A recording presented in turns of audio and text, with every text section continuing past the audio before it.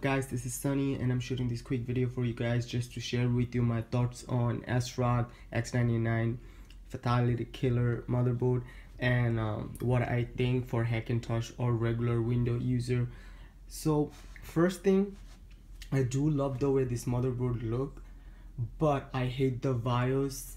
Like, I don't like the BIOS, and I was using my Corsair keyboard K30, and this thing don't even support the Corsair K30 keyboard. So every time I'm trying to get into the BIOS and keep pressing F2 to get in the BIOS, it's not recognizing, or F11 to get in like the boot option, and also not recognizing. So I definitely don't recommend ASRock motherboard X99. And if you want, you could go with Asus.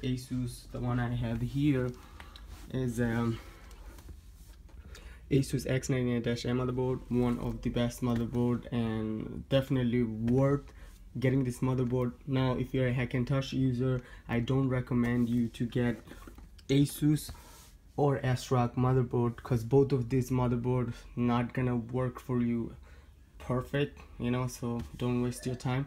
The best motherboard for Hackintosh, MSI and Gigabyte X99, so definitely look into that.